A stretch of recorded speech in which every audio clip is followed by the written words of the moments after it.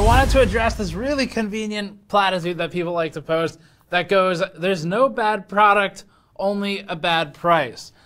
There are, ooh, fire. There it is. In fact, bad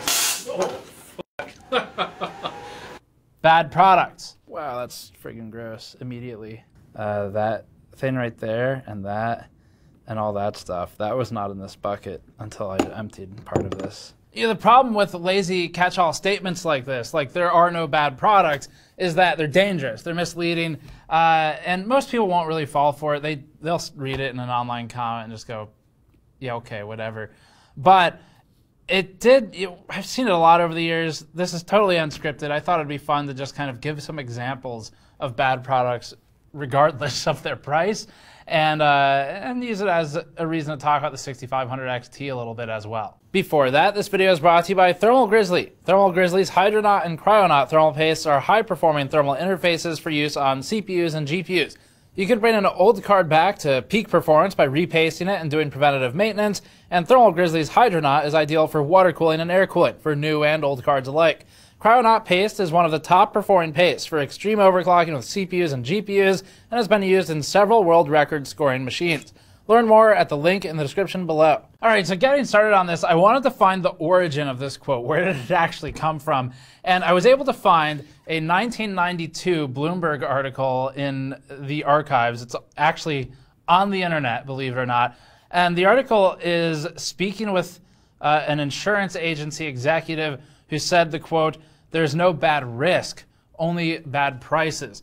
And that was in reference to the insurance industry, obviously, and getting money in for accepting some form of liability and providing insurance and anything else associated with it. It's the same idea. For more product, consumer level stuff, I was able to find quotes dating back at least a couple of decades in non-technical media, and it eventually started bleeding over into technical media.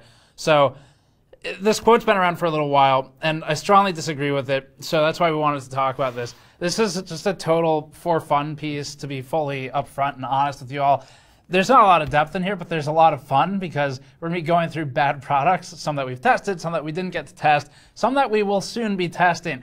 And so it's a fun excuse to do that and just kind of talk a little bit in a casual way about the market as it stands right now. So although this was originally, we came up with the idea from the 11900K, we remembered it with the 6500 XT from a Reddit thread. And so this video, it's just going to be me listing bad products as examples of bad products regardless of price. It's entertainment. It's a way for me to sort of vent about this statement that I see posted all the time. And there's no value here other than maybe laughing at some of the bad products and getting up to speed on them. So I've now disclosed what I need to disclose. There's no value other than comedy. If we're all on the same page, let's go forward. Someone made the comment in our comment section in our 11900K review where they were like, the CPU isn't bad, the price is just bad. Which is like, okay, well, the price is bad now, therefore CPU is bad. That said, we can see what they were saying. It's a sort of lazy, almost immature way to just kind of try and create an entire argument based on a couple of words.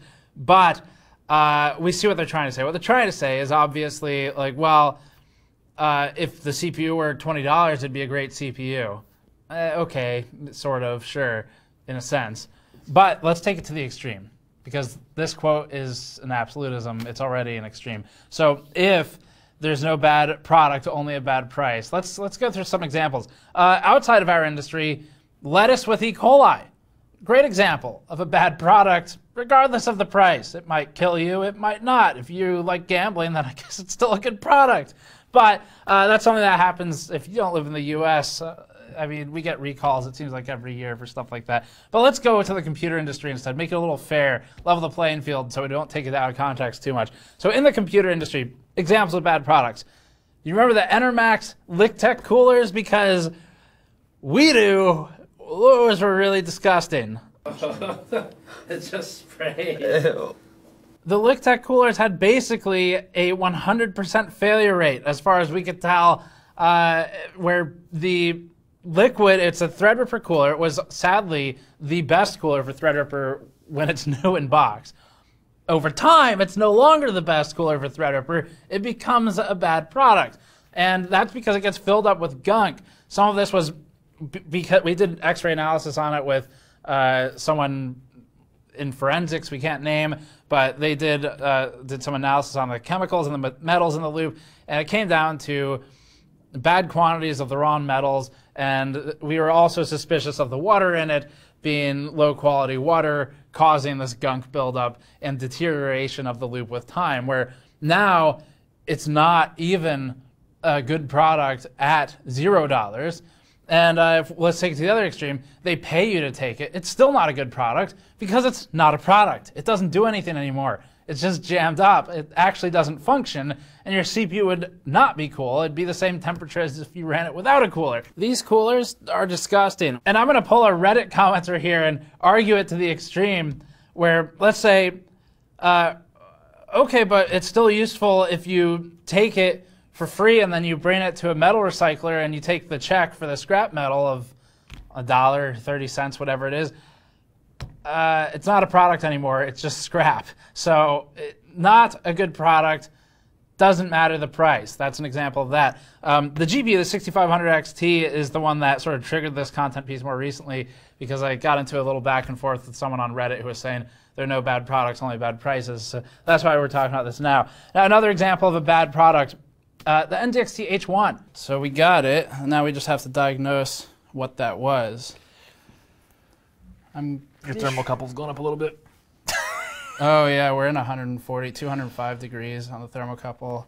When it first came out, and for whatever, a year or so after, with the riser cable that had a 12-volt power plane at the surface of the cable that would short to ground when they would drive a screw into the PCB, which was for some reason a load-bearing PCB, where the screw would thread the PCB hole internally and then thread into the case, causing a direct path to ground. Yeah, that was a bad product.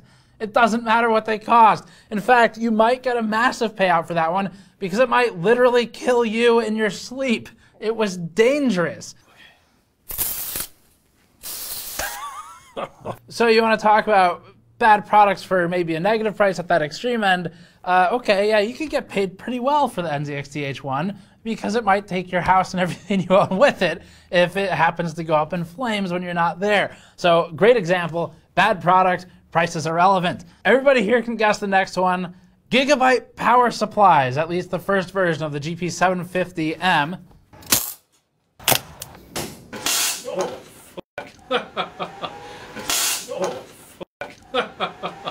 Exploding power supply, even for cheap, and remember, it was at one point on Newegg, it had the little badge next to the price that said lowest price in 30 days. That was shortly after we started covering the explosions in it. Wonder why the price had dropped so precipitously.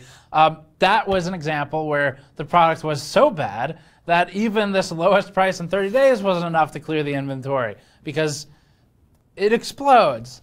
So it might take things out with it. If you're lucky, it'll just kill the power supply, but it might also kill something like the video card or the motherboard.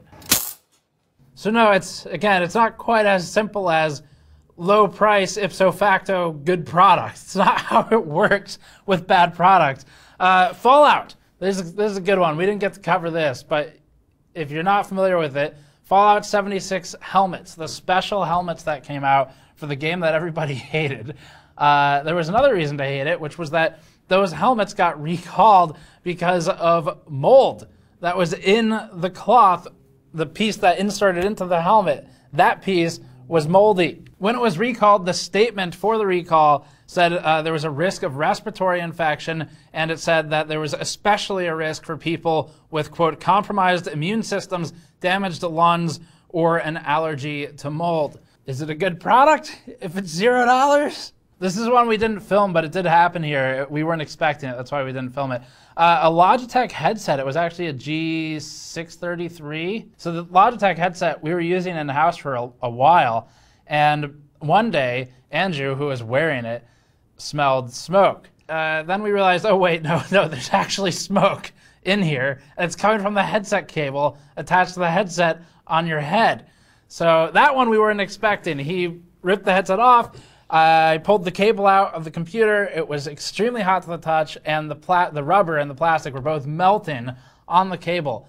That's an example of a bad product. The cable was bad. It was dangerous. You wear the thing on your head, it's got smoke pouring out of it. Guess you could cosplay as a modern version of the pirate Blackbeard, except instead of the burning whatever he put in his ears, you just wear the Logitech headphones, and it does kind of the same thing. So maybe it's a feature. I don't know. Maybe it's a good product.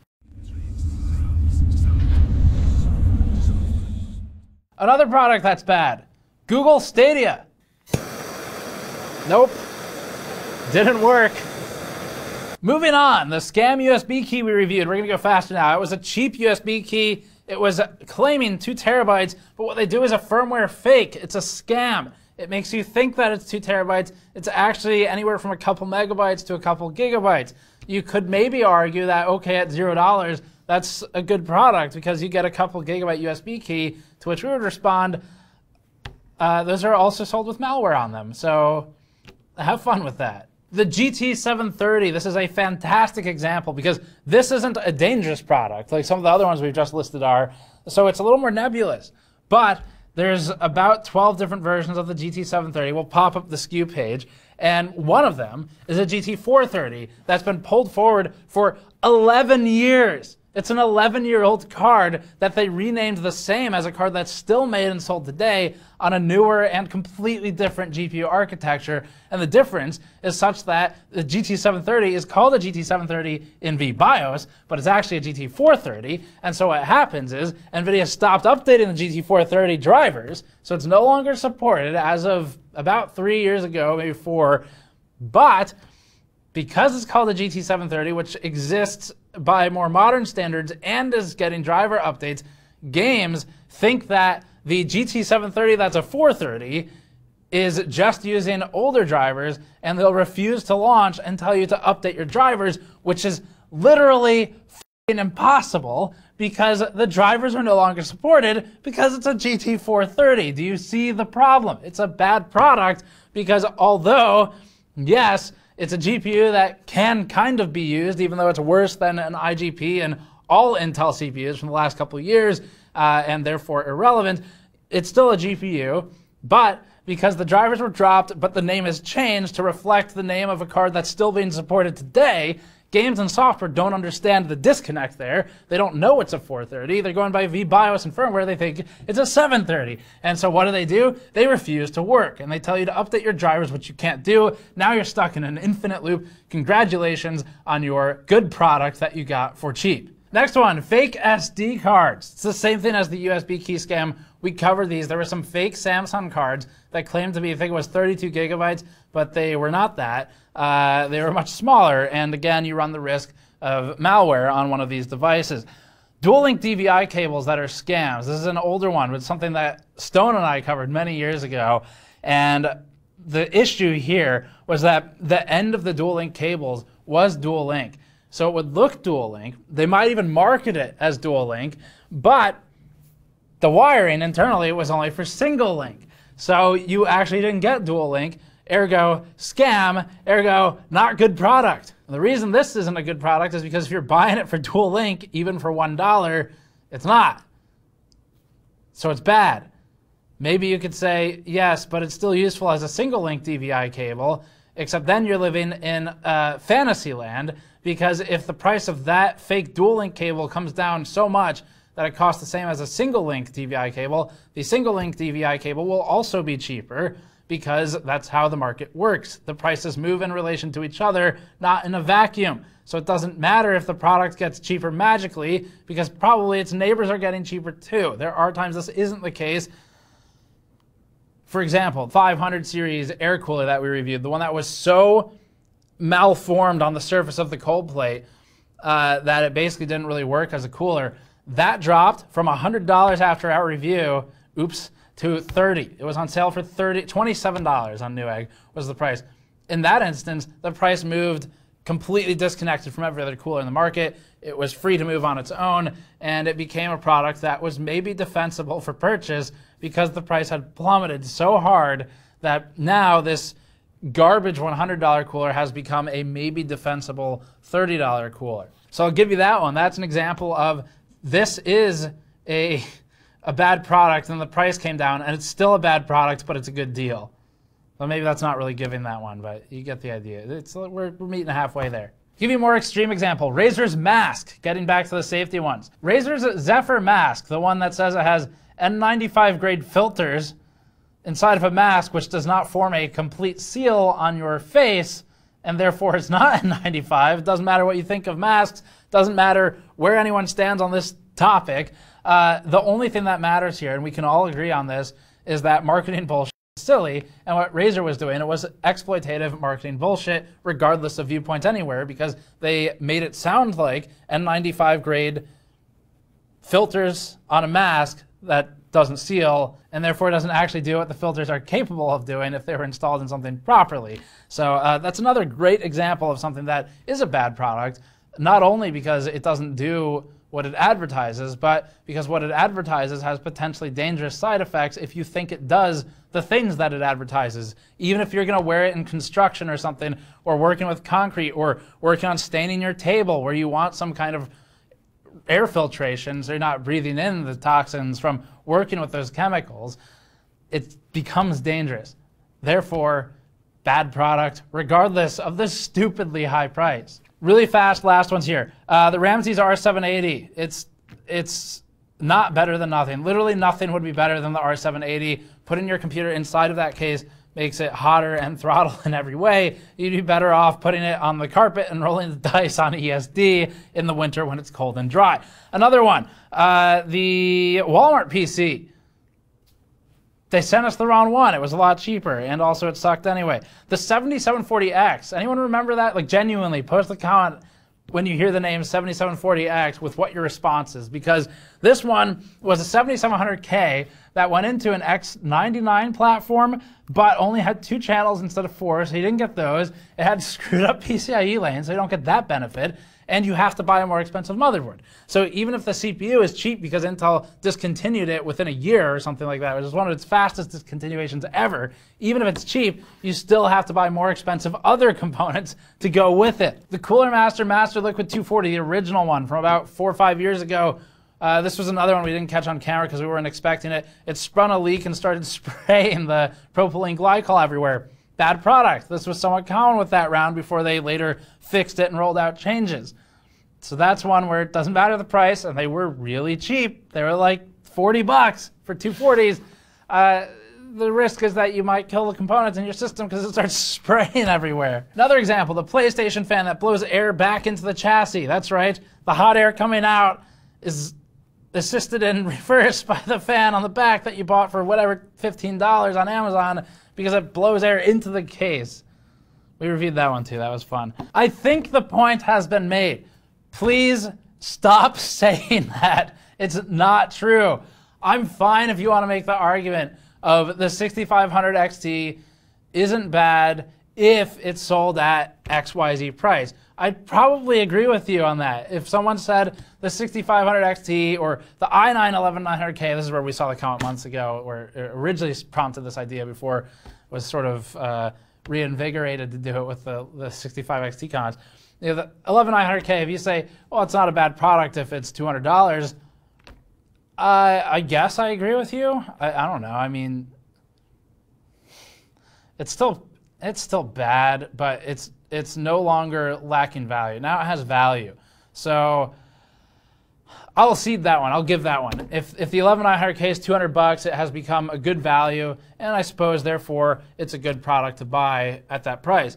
The same is for the 65XT. $100, okay, I guess. Like, it's worse than a 5500 XT. It's worse than an RX 580. It's worse than a GTX 1066 Gigabyte from 2016 or 17. But okay, sure, yeah, it's better now. It makes more sense now. The value is better. The product's still kind of bad because they've cut HEVC support, so H.265. They've cut AV1 support. It's not running off PCIe lanes, and so it's still kind of bad because they've pulled a laptop GPU that's meant to be paired with a laptop APU out of a laptop, put it into a desktop where you might not have that encode decode support from the CPU anyway. So that's still bad. But sure, the value is better if the price is lower. So that's it. That's a bunch of bad products for the most part. What bad products have you worked with in your life? I would love to know. Leave a comment in the comments below. I want to read a lot of them, and I'm sure everyone else will too. But at the end of the day, here's what it comes down to. If the argument is just for the sake of argument and just saying it's not a bad product, it's just a bad price, just add a little bit more effort to it than that. Because when we and other reviewers put a week into testing something with 3 or 4 people on it, working literally around the clock, we put a lot of effort into the argument we're making. So when the argument is just the price is bad, it's like, yeah, I mean, I could say that too, and I have said that. And you know what people say to me? You're not being realistic. Sure, they can't make the price lower, so it doesn't matter. So it seems kind of one-sided when that happens. Anyway, I had fun with this. It was honestly, I talked to Patrick and to Stone on the team, and I said, hey, let's sit down and just brainstorm some bad products. And oh man, it was like one after another. I had to cut the list short. So hope you enjoyed it. Yeah, I don't know. If you want some value, go watch one of our reviews with a bunch of benchmark charts in it. We have a lot of tests on the channel. We did a 6500 XT. We have PCIe Gen 3 and Gen 4 in there. It's pretty interesting stuff. The Rainbow 6 results in particular, very interesting. So that's where you can get your objective data fix. But for this one, yeah, I had fun. I hope you did too. Thanks for watching. Subscribe for more. You can go to store.gamersnexus.net if you'd like to support us directly, like by buying one of our toolkits, mouse mats, or mod mats, or you can go to patreon.com/gamersnexus. Thanks for watching. See you all next time.